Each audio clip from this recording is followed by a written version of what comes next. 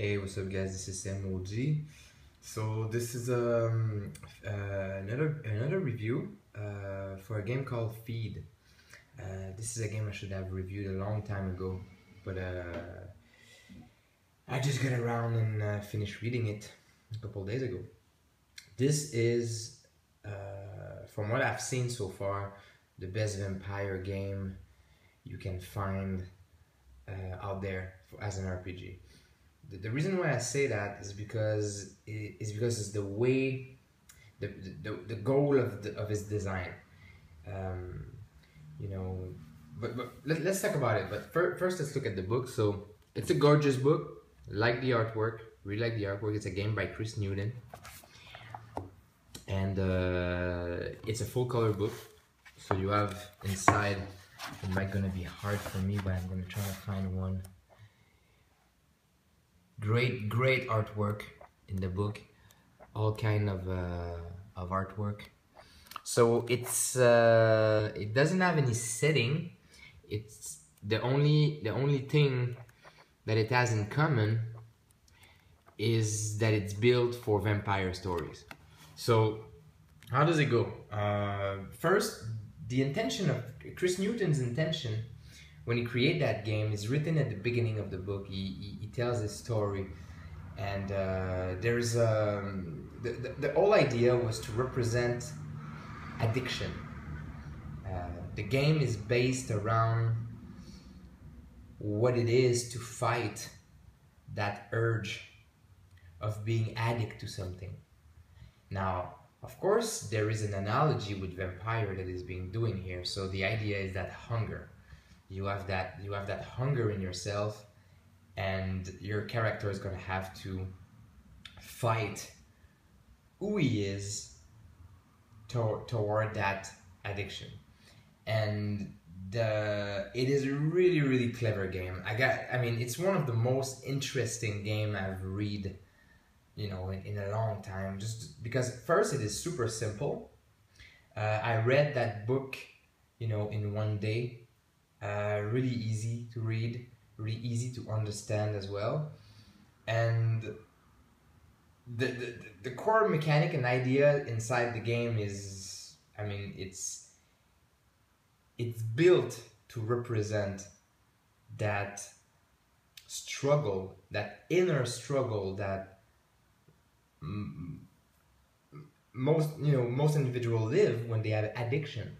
In that case, it is romanticized by being transposed to vampire. So now you can create any vampire story. You can be in Dark Ages. You can play a vampire Blade style game. You can play Vampire the Masquerade if you want with it.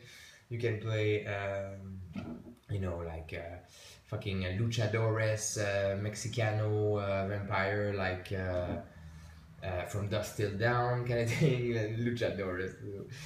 I'm just joking, but you know, you can play any kind of genre of vampire with the game. That's the whole thing. So it's a generic vampire game. Now, how it goes? It's quite simple. You have all kinds of the whole concept start with the idea. I'm gonna show you the character sheet, and you'll understand right away. All right. So this is the character sheet. The lighting is really bad. All right, so these boxes are filled with answers from a questionnaire. So you have question 1, question 2, question 3. So the Q's 11, 12. So you answer a 15 question questionnaire, and you fill these boxes with a small sentence or expression. These are going to represent your traits. So you have personal traits, spiritual traits, physical traits, and public traits. These are reputations and money and stuff like that. These are physical. These are personal, like charisma and psychological, stuff like that. And spiritual is your beliefs and the way you see things and stuff like that. And so the idea is that you have the size of the dice, so from D3 to D12, and you have the number of the dice for your pool, which can vary from 1, 2, 3, stuff like that. So the idea is that you answer the question, then you distribute these die size and die number to the threads. So for example, let's say you have like a strong back. I have a strong back, like I'm a strong person, and you want that to be really powerful. So you give it a D12, but it's not important for the character. So you only give him one D12. But if he has, let's say for example, bad vision, and it is really important for the character, it's gonna be a D3 because it's important that it's bad. D3 is weak, and you're gonna give him like 3 dices, kind of thing. So the more dices you give, the more it's important. The less dices, the less than the die number is, the die size is, the less powerful it's gonna be. So it goes both ways like that. Now these threats are your human threats. So what makes you a character? So these sentences and these small expressions you write in these boxes tells you who you are as a character by answering the questionnaire. Now, I'm going fast on this, but the idea is that these threats are gonna take damage. There are a damage box here for your threats. So the threats, I'm sorry for the I'm gonna take it away. The light is really bad. I'm sorry. So the idea is that these threats are gonna take damage when you're gonna roll them and you're gonna fail against something. And at a certain point, they're gonna start to become weaker. And eventually, depending on, because the game is divided in different kind of phases, like the temptation phase, and a couple other phases I don't remember right now. But the idea is that you're gonna have situation in play where you're gonna be confronted to the hunger. So there is a hunger scale at the end, at the bottom of the sheet, and you will move slowly to the right, and you're gonna get more hungry and hungry for blood, and eventually some of your human threats are gonna become vampiric threats, and you can end up on your sheet with like four human threats and like 11 vampiric threats, and this is how, and you can overcome those threats. So you become more vampiric, or you can become more human, and then you have this whole inner struggle of losing your humanity or getting it back. And it all comes down to, you know, how you manage your dice pools and how you roll in game. So, you know, you can be on a bad strike of rolls, and you're becoming a vampire more and more. And the idea is that these threats are like stuff like relation to my parents, relation to my girlfriend, relation to my co-workers or whatever.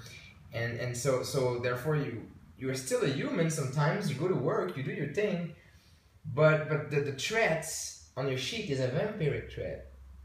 So sometimes you're gonna have to roll that threat in a situation where you are with your friends, for example. So you create that weird and awkward situation where you look at them with a vampiric, you know, face, and they don't know you're a vampire, and you know.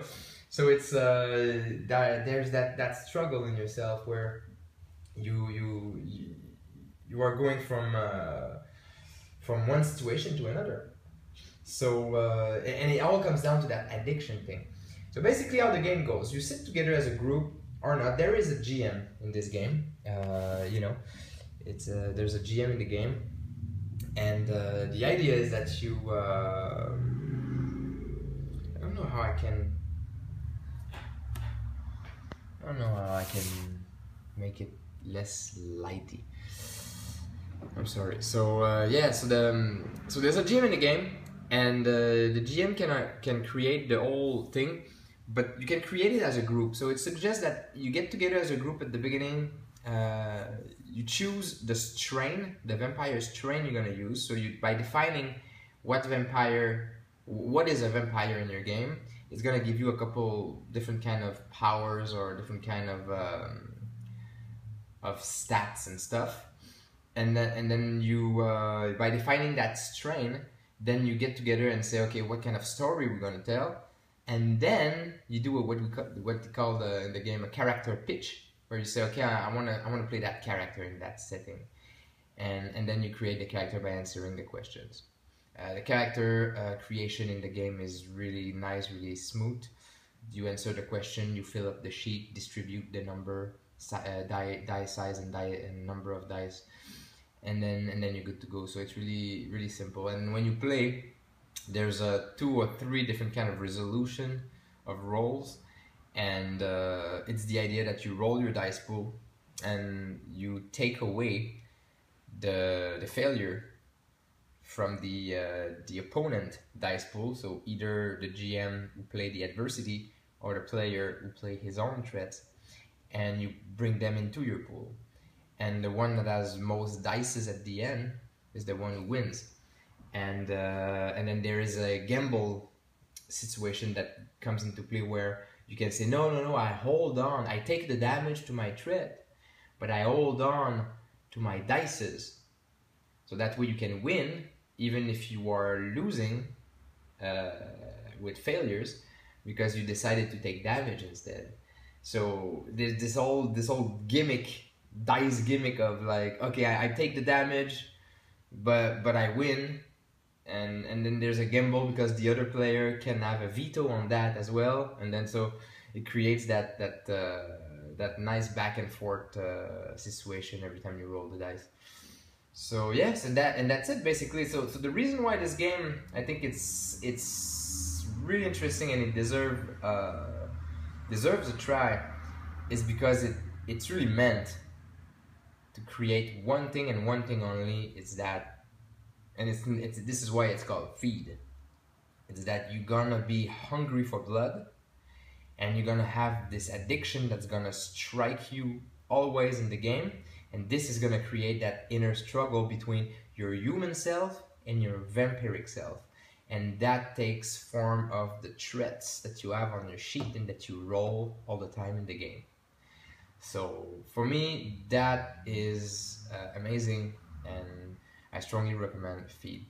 Now, like I said, the book is nice to read, but sometimes it's hard to find a rule in it. It's not really visual. It's more like it's written in more of an essay feel to it, kind of thing.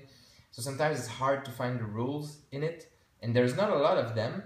So sometimes you need to dig and read between the line, kind of thing, to understand what it's supposed to do. It's not that hard because it's simple, but it's just sometimes it can be a little bit annoying. So it's not like a user-friendly, like book where you have charts and stuff like that. It's most like, okay, go and read the paragraph and then you'll find out, kind of thing. So that's it. Yeah, Chris Newton's Feed, strongly recommended. Have a look. Good vampire game. Alright, talk to you soon.